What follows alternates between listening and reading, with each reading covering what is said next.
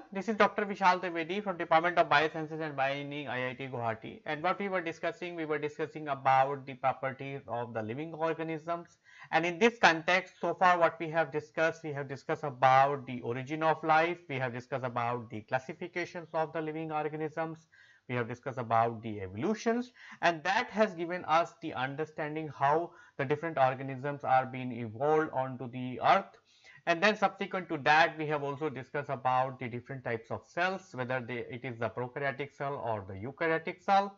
And not only the cellular structures, we have also discussed about the structure and functions of the different organelles what are present into the eukaryotic cells. So we have discussed about the chloroplast, mitochondria, endoplasmic reticulum, nucleus, cytosol, and many other organelles and what are present in the cells.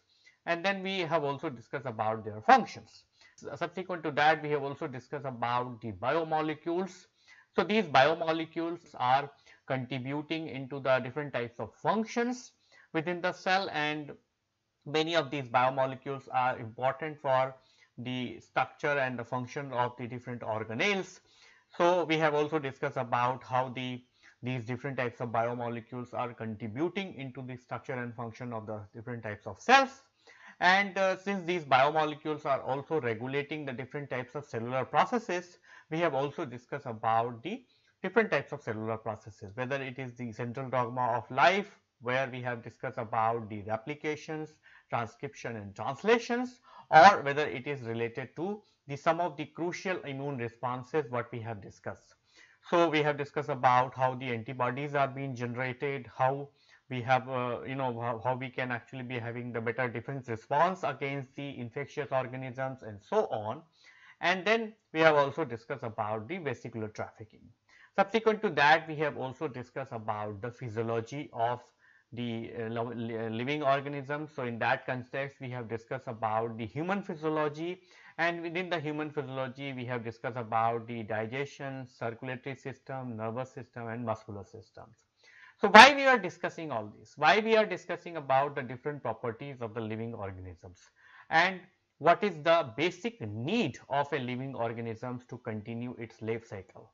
So if you see that what is the requirement of a life? The requirement of the life is that it requires the nutrients, it requires the oxygen, it requires the water, it requires the normal body temperatures, and it also requires the appropriate atmospheric pressure, because all of these parameters has to be optimal, and then only the organism is actually going to survive.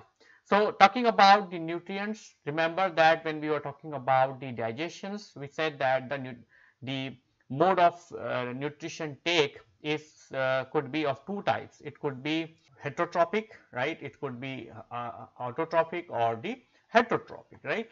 So we can have the autotrophic nutrients or the heterotrophic nutrients, right? So within the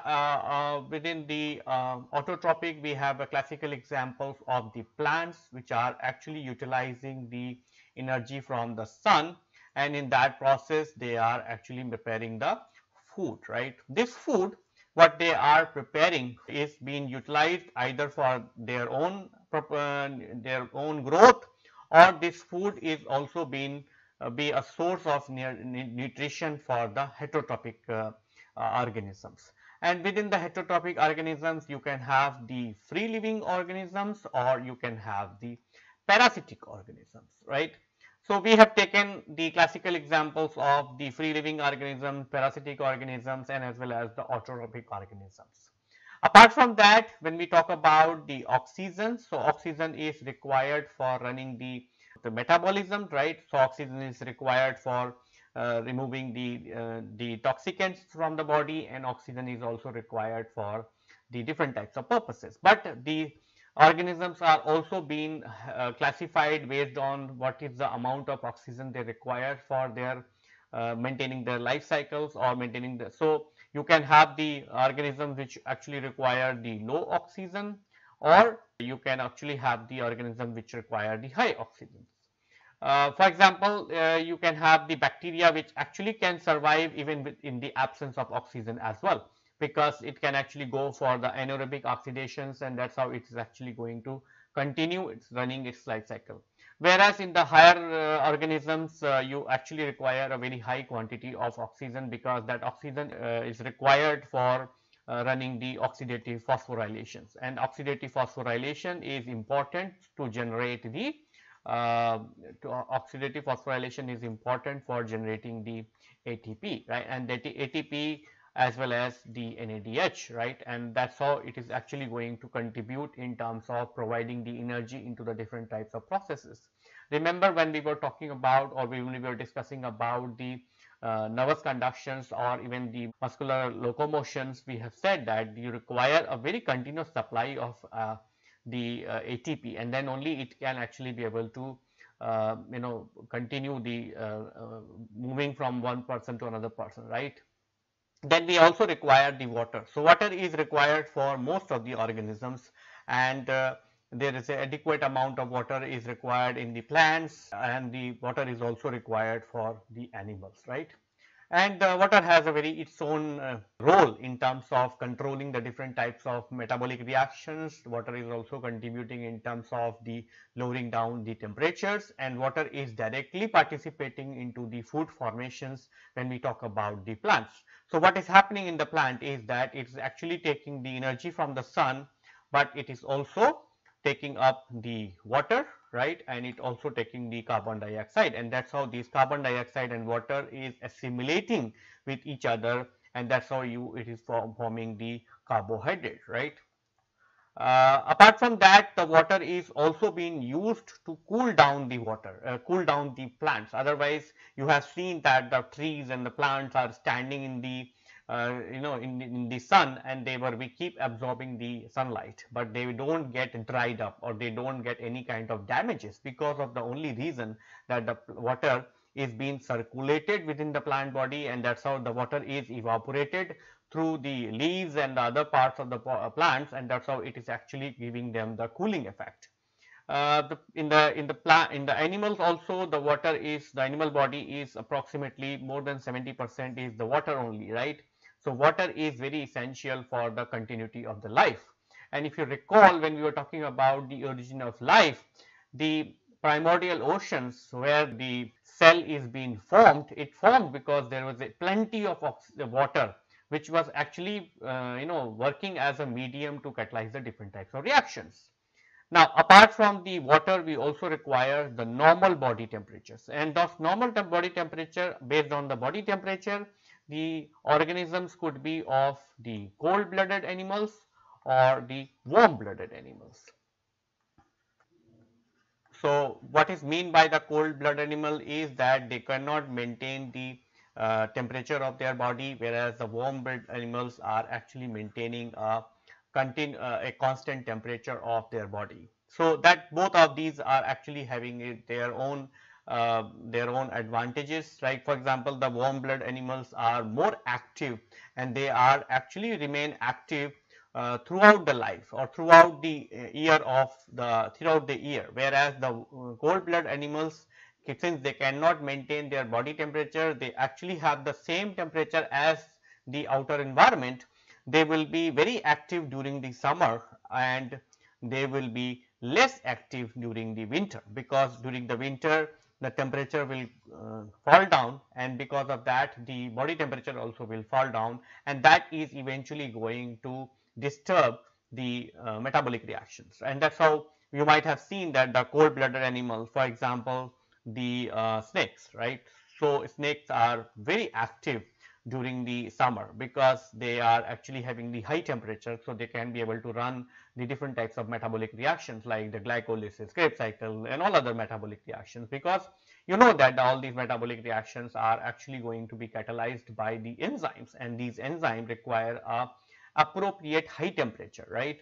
Then only they will be able to catalyze the reactions, but that is only possible during the summer, when the temperature is actually going to be in the range of 35 to 37 degrees Celsius. But during the winter, the temperature will go down, right. Temperature will fall even less than 10 degree, right. So at the 10 degrees Celsius, most of these reactions are not going to happen, and most of these reactions will actually suppress, and that's how these cold blooded animals are actually going to be in a dormant state, right. So that is the advantage of having a normal body temperature, or we will say constant temperature. And then the animals are also require the appropriate atmospheric pressure. So that atmospheric pressure is required to maintain the body structure, and as well as, because if there will be a fluctuation in the atmospheric pressures, it is actually going to deform the animal's body, and that's eventually going to disturb the overall physiology. So how the animals are actually going to uh, achieve these objectives? So to achieve these objectives, the animals are actually running the physiology, right? Now, we have discussed about the different types of physiological processes. We have discussed about the digestions, and digestion is participating directly in terms of providing the nutrition, because it is actually going to digest the complex food, right? So it is actually going to digest the complex food, and it is going to make the simple monomeric molecules. These simple monomeric molecules are actually going to be absorbed, and that's how they will be available for the further downstream applications. These simple biomolecules such as glucose, amino acids, fatty acids, glycerol, and the nucleotides are actually going to be distributed throughout the body by the by the circulatory system. So the purpose of the circulatory system is that it is actually going to distribute the food materials, and it also going to distribute the different types of gases, right? So remember, when we were talking about the circulatory system, we said that it actually going to give the fresh oxygen, and in the same process it's actually going to collect the carbon dioxide from the cells, because this carbon dioxide is actually going to be formed from the metabolic reactions, and this carbon dioxide is not good. Then we also discuss about the musculatory system, nervous system, and so on. Now, the purpose of running the physiological processes is that it want to maintain a constant internal environment. Okay, so it's actually trying to maintain the constant environment, and that constant environment will allow them to run the metabolic processes. And the processes, or the metabolic processes, right? And this phenomena of maintaining the constant environment is also called as the homeostasis. So if you go by the term homeostasis, that means that you want to maintain the home-like environment. So what are the things are going to happen when you are going to do the homeostasis, or how the organism is actually going to maintain the homeostasis? So as the name suggests, the homeostasis means the home and stasis, which means home like environment. Okay, so remember that every organism is very happy when they are in their home, right? If you have kept a dog as a pet, right? If you kept a dog in your as a pet in your home, you remember that it may be roaming around throughout your house, but it might be sleeping in his dog house whenever he is actually going to sleep, right?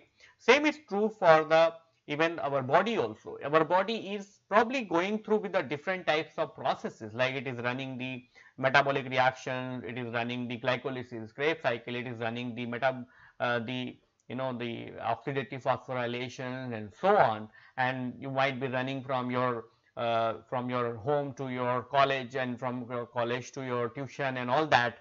But at the end, you are actually trying to maintain or trying to restore what you have started with, right? That's why that is what is called as the homeostasis, which means the homeostasis is going to be explained as a process which will allow, or which will actually going to resist for the changes. So it will allow, there will be a range until which it can allow you to change the microenvironment of the body or microorganism of the animals, the particular organism. but it will resist beyond that, and when it resists, it is actually trying to bring the parameter back. For example, you can run for 10 kilometers, right? If you run for 10 kilometers, that is actually going to cause a stress to the body, right? Or it is going to cause the stress to the organisms. But that stress is going to be relieved when you are actually going to take the rest, because during the resting phase, it is actually going to restore the parameters. For example, when you run from 10 kilometer, your heartbeat will go up, right? Your heartbeat will go up, your oxygen environment, your oxygen requirement is also go up, but all these will come down, right? When you started with, you probably will have a heartbeat of 72. When you are going to complete your race, your heartbeat could be probably like 140, right? So if it will continue like 140, you will be in a problem, because your heart is unnecessarily under stress. So what will happen is that 140 will again revert back to the 72. So this is what is called as unchanging, which means it is actually going to resist for the changes in the parameters. So it will actually going to maintain a relatively stable internal environment regardless of the external conditions. So this is what we have already explained, right? You can actually go with the sport activities, you go with the any kind of mental activities and so on. That is actually going to cause a stress, that is actually going to induce the changes in your body, but that changes are going to be temporary. That those changes will actually go as long as those parameters are actually going to be removed. It allows the changes within the narrow limit, okay, and the body is actually the under the dynamic equilibrium, okay. So to understand this phenomena, let's take a few examples, okay. So we'll take an example of the blood glucose, or we'll take the example from the digestion, okay. Suppose you have taken a bite of pizza, right? So what will happen is that the pizza, which is, I remember that when we were talking about the pizza, it is actually made up of the bread, right? It is made up of the oil, it is made up of the cheese, right? And all of these are actually going to give you the different types of the biomolecules. Like from the bread, you are actually going to get the glucose. From the oil, you are actually going to get the fatty acid, and from cheese, you are actually going to get the amino acid, right? So cheese is a protein, it is actually going to give you the amino acids. Oil is a fat, so it will actually going to give you the fatty acids, and the bread is actually a carbohydrate, the polymeric carbohydrate, so it will going to give you the glucose, which means as soon as you've taken the pizza, it is gone through the process of digestion. So this is after the digestion, right?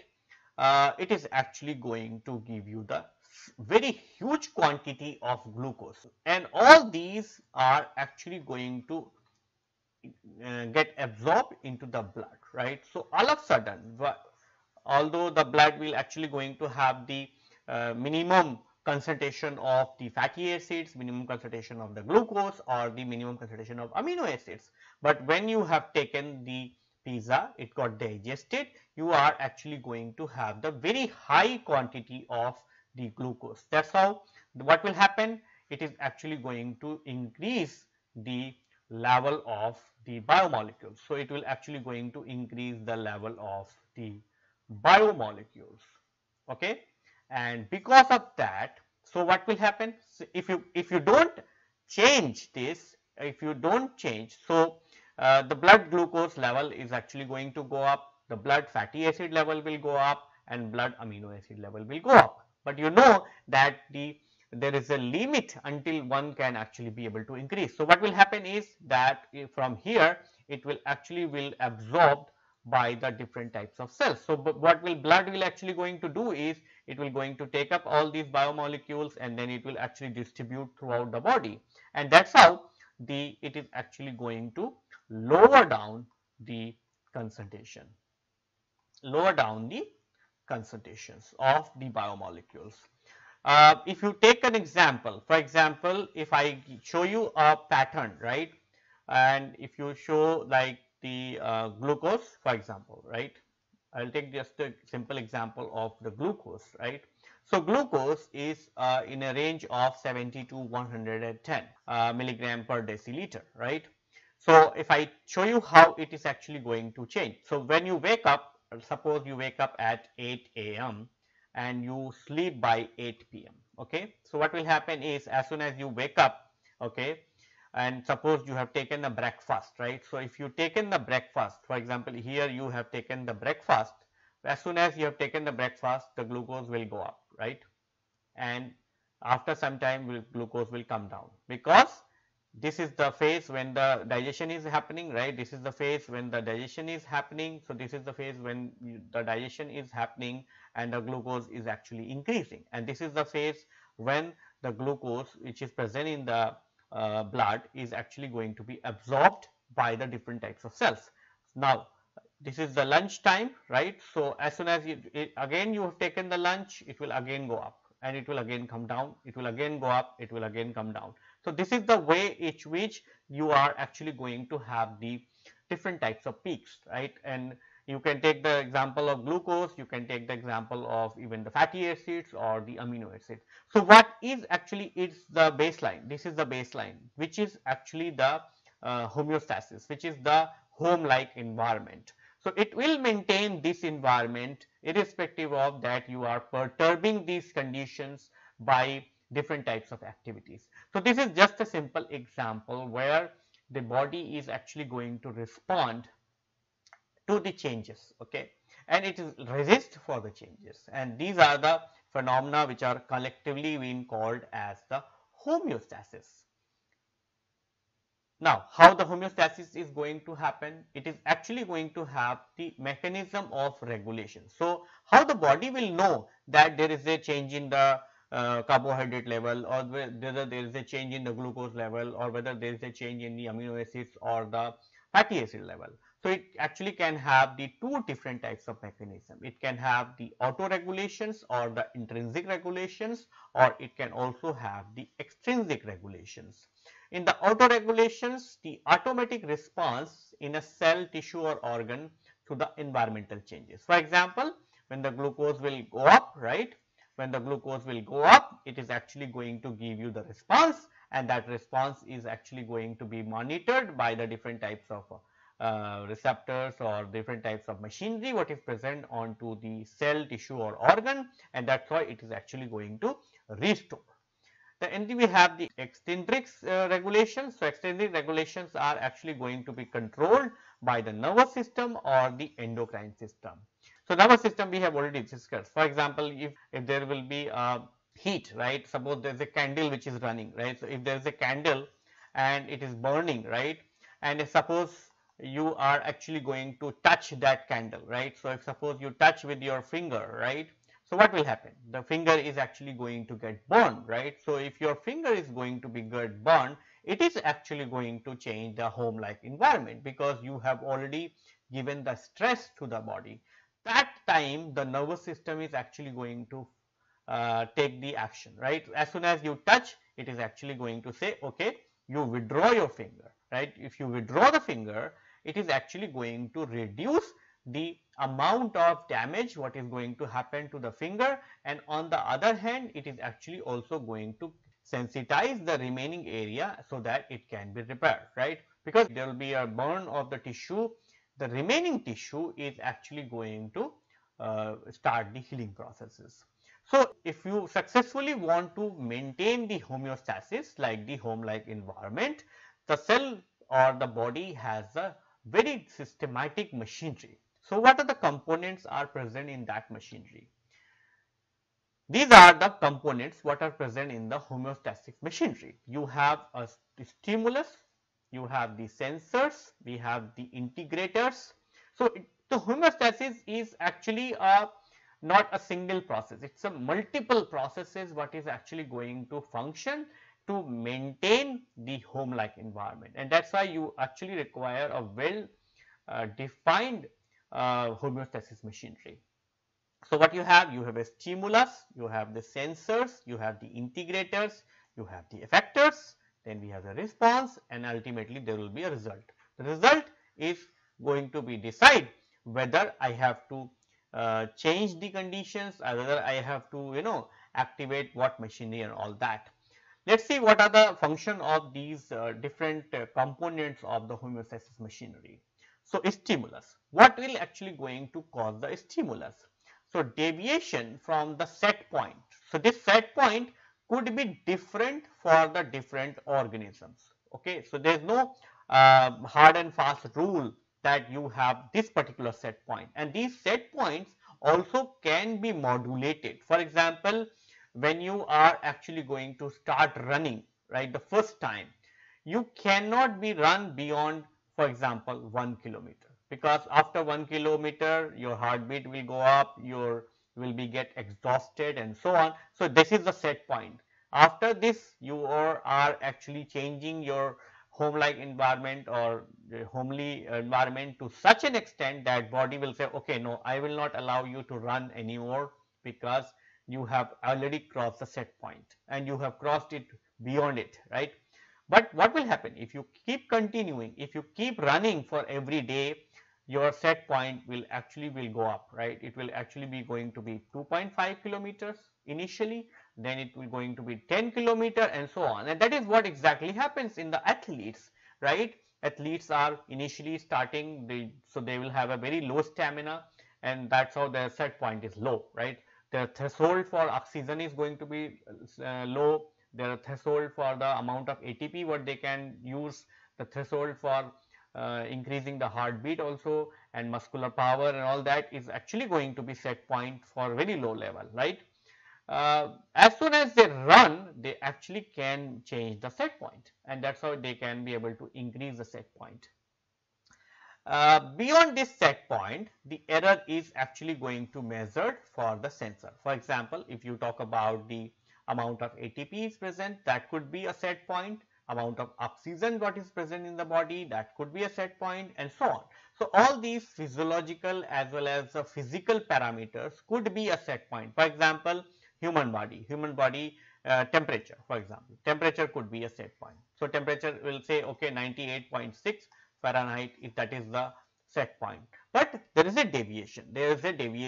It will not going to respond even if the temperature will like be 99, or so it will say, oh, this is within the range, right. So, so there is a range, right. So, this will not going to function, but if its temperature is actually going to be 101, then it's okay, you have a fever, and that's how you have deviated a lot from the set point, and that's how it is actually going to respond. But some of the parameters probably can be modulated, and you can actually be able to change the set point. For example, the amount of oxygen what the lungs can actually be able to capture. It depends how much you train your body, right? And that's how you can be able to change the set point. Then once there will be a deviation, so it is actually going to cause the stimulus to the system, right? That stimulus is actually going to be received by a sensory machinery. So, you actually require a thermometer, for example. So, there will be a change in temperature, that will be the stimulus, and then you require a machinery so that you can be able to measure how much actually deviation happened, and that is the sensor, that is the function of the sensor. So, receptors that are actually going to sense in the change, and that is only going to say whether the changes are within the limit. So, if it is within the limit, it is not going to respond, it is not going to give any signal to the integrator and effector and response, but it will, if it is beyond this particular limit, then it is actually going to give the signal to the integrator. What is the function of the integrator? It is actually going to compare the signal what is coming, right. So, it is going to say, oh, okay, temperature is 98.6, so it is within the set point. If the temperature is 99, okay, it is still be in the within the range. But if it is temperature is 101, then it will say, oh, it is beyond, right. So, I should actually inform the integrator. And what is integrator? Integrator is actually going to be a part of the brain, because you have to send the signal to the brain saying that something is going wrong, right. Something is going wrong in the body. Because of that, the temperature is now 101. It is actually beyond that, or my oxygen level is going down, right? Or my breath is actually not complete, right? Because you're running, right? So if you're running, you become exhausted, right? So that time also there will be a signal which will go to the brain and say that, okay, you have to take rest, you have to stop, and you have to breathe heavily so that you can be able to compensate, right? Then after the integrator, it is actually going to give the signal to the effector. Effector is going to be the usually a organ. For example, in this case, the brain, or the brain will actually going to give the signal to the lungs. For example, if you are short of the oxygen or short of the breath, then it will say, oh, lungs has to function more properly, right? And that's how it will say, okay, stop, take the deep breath, so that it will actually compensate for the loss of the oxygen. And that is the point where you can actually be able to increase your set point. I'm sure you might have seen that when the people are started with the playing a particular game, they will be having a very low stamina. And there are so many examples where you can be able to change or modulate this particular process. And once the usually organ or tissue is going to be an effector, it is actually going to give you the response. So it will say, okay, what should be done, right? If the temperature is gone up, what should I do? And that is the change what is actually going to induce that change, and that induced change is actually going to result into the uh, deviation, right? So it's suppose that the set point is 98.6, it's and the actual temperature is 101. So what will happen? Because of these responses, the body will try to try to bring the 101 as closer as to 98.6 by many of the activities. For example, you may start sweating, there will be shivering, there will be so many things, right? So that's how these are the basic processes through which the body is actually going to respond to the increase in temperature. Now, the question comes, when you are running this particular type of complicated machinery, you can be able to run it in a multiple modes or multiple way.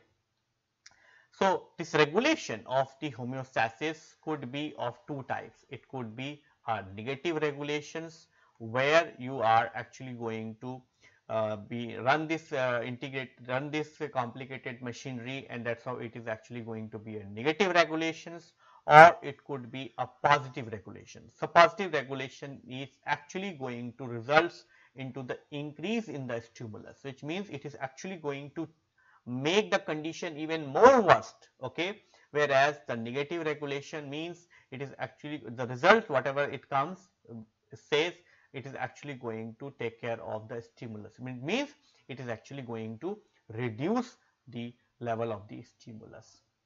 Let's see what is the difference of, or what are the properties of the negative as well as the positive regulations. So in the regulation of the homeostasis, you have the two system, you have the negative feedback mechanism as well as the positive feedback mechanism. Negative feedback mechanism is very common, right? So it's actually whatever we have just now discussed, this is all part of the negative feedback mechanisms. It actually going to reverse the changes, which means if there will be an increase in temperature, it is actually going to decrease the temperature. Then it is actually results in the fluctuation about the set point. For example, the body temperature, right? So body temperature is 98.6. If it goes to 101, the negative feedback mechanism is actually going to bring the temperature back to 98.6 or closer to this value as much as possible by its own natural way, right? Then we have the positive feedback mechanism. Positive feedback mechanism is very rare. It happens in a very strange situations. So it's not something which is happening on a daily basis, but sometime it happens. One of the characteristic of the positive feedback is that it is actually going to change the amplified. It is actually going to increase the stimulus, which means it is actually going to increase the initial input. And example is that there is an infection in the body. For example, when you have the infection in the body, then the same thing is actually going to change in a different way. For example, you are actually going to have the for example, you have the fever of 100 degree, and so this is the standard body temperature. It goes up to 100.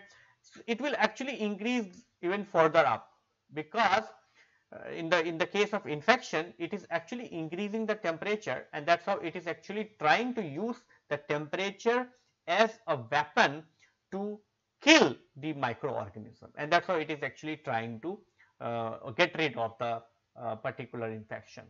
So the positive feedback mechanism is very rare. It happens in a very strange situations, and in most of the cases it is actually going to amplify the stimulus, which means, remember that here we only have the 101 signal, and that's how it has given the signal that, and that's how we have, it reduces the temperature. But in this case, the temperature, as soon as, even if the temperature gone to 100, 101, it will increase further, so that it will be keep increasing until the infection is got cleared. Okay, so the positive feedback mechanisms are very rare. Now, how the negative feedback mechanism is actually going to work? So you have the set points, the ideal normal value of a variable, right? For example, the temperature 98.6 Fahrenheit. So it will say what is the body temperature set point. So if you can actually change the set points, you can actually be able to change the set points. But for example, that for different organisms, the set point could be different, right? For humans, it is 98.6. For other organisms, it could be different. Then it will say error, right? So the value which is still normal, not the set point, about the set point, right? So there is a normal range of the value or the error, which means it will say that 98.6 plus minus 1 degree Fahrenheit. Okay, so it will say, okay, even the temperature will go down to 97, or the temperature will go down to 99. I will not going to respond. Okay, so because this is within the error limit. What are some error values for our body temperature? Okay, now in a negative feedback mechanisms, it occurs when a change in one direction produces a change in the other. It is the opposite feedback mechanism of positive feedback, which is responsible for reversing the stimulus by activating the opposite response and leads to the reduced production of the stimulus. Most important for maintaining the constant internal environment. So negative feedback mechanism or the negative feedback homeostasis is important for maintaining the normal internal temperatures. There are so many examples where the negative feedback mechanism is going to work. For example, we have the regulation of body temperatures, we have the blood pH, we have the hormone levels, we have the oxygen or the carbon dioxide balance, then we have the blood sugar, blood pressure, acid base balance, osmoregulation, which means the amount of water, right, what is present in the body, and the calcium homeostasis, and as well as the energy balance. And in any given temperature or in any given condition, so what will happen is that you are actually going to have the normal body temperature, okay, and that normal body temperature, if it goes beyond that, it is actually going to give you the signal to the nerve cells or skin in the brain, and that is actually going to give the signal to the thermal receptors into the brain, and once the signal will go to the brain thermal receptors, it will say, okay, there is an increase in temperature. Okay, so what I will do is I will change or I will do something. So what will do is it will actually going to activate the sweat glands. Okay, and the sweat glands are actually going to start pouring the liquids. So once the sweat glands are start pouring the liquids, it is actually going to evaporate from your skin, and that's how it is actually going to lower down the temperature. That is exactly what happens even in a normal circumstances. When you run from one place to another place, you might have seen that you sweat a lot because of the running, the body temperature actually goes up, and because of the so much muscular activities, right? Because you remember that when muscles are running from one part, they are actually rubbing to each other, and because of that it is actually causing the large quantity of the heat productions. And so because of that the body goes, body's temperature goes up, and that gives the signal to the brain, and that's how the brain is started activating the sweat glands, and that's how the sweats are started coming, right? So in a negative feedback mechanism, you have a stimulus. It is actually going to be received by the sensor. For example, in this case, the thermal sensors, right?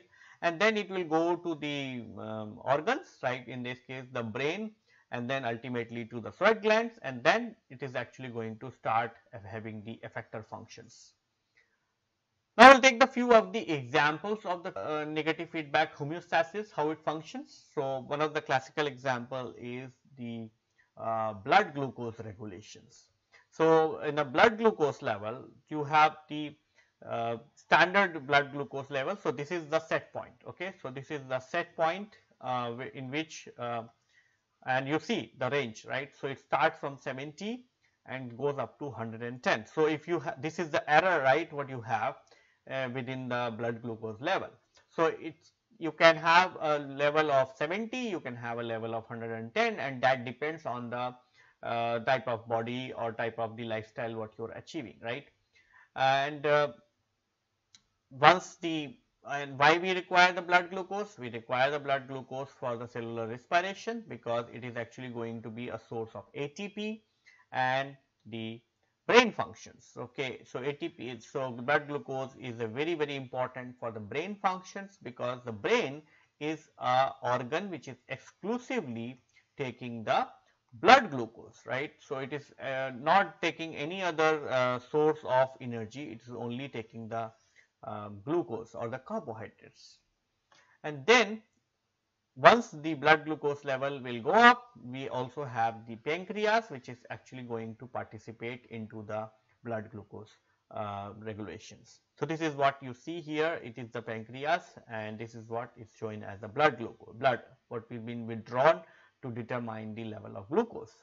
So in the pancreas, what you have is you have the pancreatic ducts, you have the lobules, you have the tails. So the we have this is the small intestine through which the pancreas is actually delivering all its content. Remember that when we were talking about the digestions, we discussed about the pancreas and how the pancreatic enzymes are participating into the digestion of the different types of biomolecules. So, once the blood glucose, for example, here I have taken an example that the blood glucose is now 120 per deciliter. Okay. So, as soon as that happens, it is actually going to be a stimulus. Okay. So, it is going to be a stimulus, and that stimulus is actually going to be received by the cellular machinery, and that is how it is actually going to induce the beta cells of the pancreas, and that's how they will be actually started secreting the insulin. And once the insulin is going to be produced, the insulin is actually going to mobilize the uptake of the glucose from the blood. Okay, so what will happen is that the blood glucose is actually going to be taken up by the cells of the body cells, adipose, livers, and skeleton muscles, and that's how once you take up the blood glucose, it is actually going to lower down. Okay, and within these organs, what will happen is that the glucose what you have taken up from the blood glucose is actually going to be get converted into the glycogen, and once you convert the glucose into the glycogen, it is actually going to reduce the level of glucose into the environment. Now, we will take another example. So, another example is the temperature regulations. Okay, and the temperature regulation is going to be stimulated by increase in the body temperature. Okay, so it could be increase or decrease actually. So, it's going to be change in the temperature of the body temperature, that is going to be a stimulus for the homeostatic machinery. Once that happens, it is actually going to activate it is going to be sensed by the thermoreceptors in the skin as well as the hypothalamus. So, hypothalamus is a part of the brain which is actually going to function, and then it is actually going to go to the hypothalamus for effector functions, and the hypothalamus is actually going to activate the cellular machinery, and it is actually going to activate the skin blood vessels, right. So, it is going to activate the skin blood vessels, and it is also going to activate the sweat glands. So, skin blood vessels, what they will do, they will actually, there will be a dilation of the blood vessels, and once there will be a dilation of the blood vessels, it is actually going to release the heat from the surface, which means if you have the 5 mm of the area, you are actually going to have the more heat, because heat is the increase in temperature will be directly proportional to the amount of area of what you have. But if you do the vasodilation, the blood vessels are actually going to be get dilated, and because of that it is actually going to release the heat from that particular surface area, and that is how it is actually going to lower down the temperature. The other mechanism is that it is actually going to activate the sweat glands, and that sweat gland is actually going to release the sweats, and that sweat is actually going to evaporate. Okay. So, when it evaporates, it is actually going to take up the energy or the heat what is present with the higher temperature. So, for example, if you have the temperature of 101, and if there will be a sweat glands, or if there will be a sweat on the body, it is actually going to consume the energy or consume the heat from the skin, and that is how the temperature will come down to 98.6, and that is going to be ultimately results into the decrease in the body temperature. Now, you can imagine that if the decrease in the body temperature could be a stimulus, all these activities are actually going to participate into a reverse mode. For example, it will be a decrease in temperature. There could be a condition when you are actually going to be having a decrease in body temperature. For example, if someone is having a body temperature of 97 degrees Celsius, 97 degree Fahrenheit, in that case, all these machinery will remain the same. It is going to be sensed by the thermoreceptors in the skin and the hypothalamus. Then hypothalamus is actually going to activate the skin blood vessels and the sweat gland, but the effects are going to, or the responses are going to be reverse. For example, in this case, it is actually got the vasodilation of the skin. In that case, it is going to be vasoconstriction, because you are trying to increase the temperature. So, if the temperature is low, you are trying to increase the temperature, you have to do a vasoconstriction, which means you have to reduce the skin surface area, and that is actually going to restore the heat from the surface, and that is how it is actually going to increase the temperature of the skin. Same is true for the sweat glands. So, if it does not going to activate the sweat gland, it is not going to lower down the temperature. So, this is all about the negative feedback homeostasis. Now, let us talk about the positive feedback homeostasis. Okay. So, in response to an output variation causes the output to vary even more in the direction of the initiation deviation. So, it prompts the change to proceed further and change amplified until the removal of the stress. Okay. So, remember that when we were discussing about the positive feedback homeostasis, it is actually going to increase the initial output. Okay. So, reinforce the particular stimulus into the body. There are examples: childbirth, lactations, ovulations, blood clotting, and the fruit ripening. So, childbirth, for example, the pushing of the child's head on downwards induces the release of the oxytocin. So, as soon as you have the release of oxytocin, it is going to induce the head downwards movement of the baby, right. So, it is actually going to induce the downwards. So, it is going to be induce the movements within the uterus, right, and that stimulates the contraction of the cervix, where it creates a pressure on it, right. These contractions continue to stimulate in the release of the hormone, right. So, you are actually having a response where the oxytocin level gone up, right. So, oxytocin level gone up. So, this is the initial stimulus, right. So, it could have been the negative feedback, the stimulus could have been lower down, right. So that is inducing the contractions, right, within the uterus, right. But in the positive feedback mechanism, the oxytocin level will be keep rising.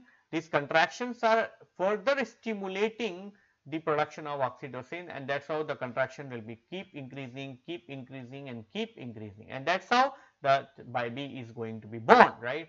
So this is what is happening, right.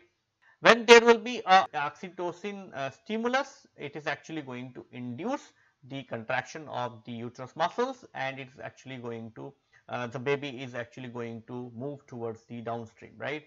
And the baby's head is actually going to push against the cervix, and that itself is actually going to give the nerve impulse to the brain, through the brain, and it is actually going to say, okay, there will be more production of oxytocin, and that's how it is actually going to give you the more production of the oxytocin, and ultimately it is actually going to increase the initial stimulus.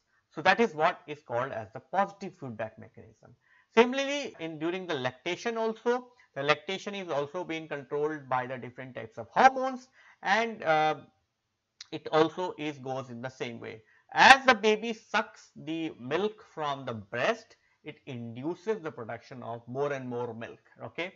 So the stimulation of the milk production by the breastfeeding, that causes the further feeding and continue until the baby stops feeding. So that is a initial stimulus that the baby wants more amount of milk, and that's how it is sucking the whatever the milk is present, and that induces the production of more amount of milk. Same is true for the ovulations, blood clotting, and as well as the fruit ripening. So we have discussed about the negative feedback mechanism, we have discussed about the positive feedback mechanisms. Now let's see what are the classical differences or contrasting features of the positive as well as the negative feedback mechanisms. So what are the difference between the positive as well as the negative feedback mechanisms? So one of the major difference is that the positive feedback mechanism will result in the amplification of the output signal, which means it is actually going to increase the input signal, whereas the negative feedback mechanism, it is going to have the inhibition or the slowing down of the process. Apart from that, the most of these parameters are actually going to be according to this.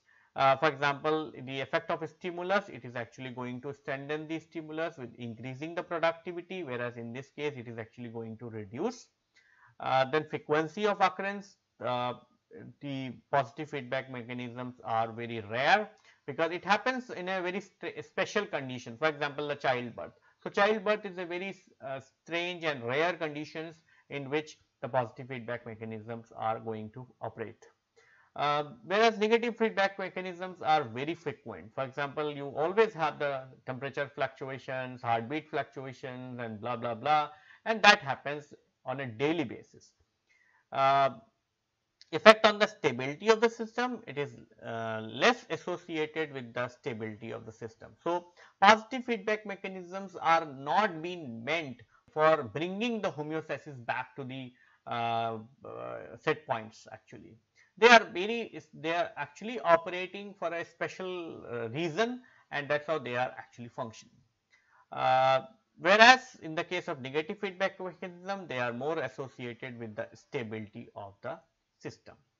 Examples: childbirth, blood clotting in the mammals, whereas here we have the many examples like thermoregulations, pH maintenance, hormonal levels, and many of these processes. So apart from these differences, there could be a similarity between the positive as well as the negative feedback homeostasis mechanisms. So what is the similarities? Similarity between the positive and the negative feedback mechanism is that the two feedback mechanisms are important and they play a major role for the maintenance of the homeostasis in the mammals. The positive and the negative feedback homeostasis are both responsible for maintaining a stable environment in the biological system, either by strengthening or lowering the effect of a specific stimulus. So this is all about the homeostasis. What we have discussed about that there will be a disturbance into the set points. So that disturbance into the set points are actually going to bring the changes into the organisms, and that's how it requires the readjustments, and that readjustment is actually going to, so this disturbance and as well as the readjustment are continuously being operating to maintain the constant environment of the body, and that is called as the homeostasis. So if you want to have the constant environment or the homeostasis, it requires a very integrate mechanism of regulations, where you can have the positive regulations or the negative regulations, and within these regulations we can have the two component of the regulation. One is the endocrine functions, endocrine regulations, or the excretory regulations. So within the endocrine regulations, which is required for coordinating the different types of activities, remember that we have so many so much the discrete mechanism or the machinery of the homeostasis, like where you have the stimulus, stimulatory machinery, effectors and all that, but the coordination among them is very important, and that is always been done by the endocrine functions or endocrine system of the body. Whereas the osmoregulations and other things are actually going to be done by the excretory systems. So that is going to have the role in the water balance. Okay. So this is all about the different types of processes what are being responsible for maintaining the homeostasis within the organisms. What we have discussed about the homeostatic machinery, we discussed about the regulatory mechanisms of the homeostasis, we have discussed about the negative as well as the positive feedback mechanisms, and how these feedback mechanisms are operating under the different conditions. Within the negative feedback mechanisms, which is very common and it is happening on a daily basis, where it is very crucial for maintaining the different types of parameters. For example, it is required for maintaining the body temperatures, pH, and so on. Whereas in the positive feedback mechanism, it is rare, it happens in a special circumstances, for example, the childbirth and so on. But both of these feedback mechanisms have their own relevance and as well as the contribution in maintaining the homeostasis. So with this brief discussion about the homeostasis, I would like to conclude my lecture here. In our subsequent lecture, we are going to discuss more about the endocrine as well as the excretory functions to maintain the homeostasis in the organism. Thank you.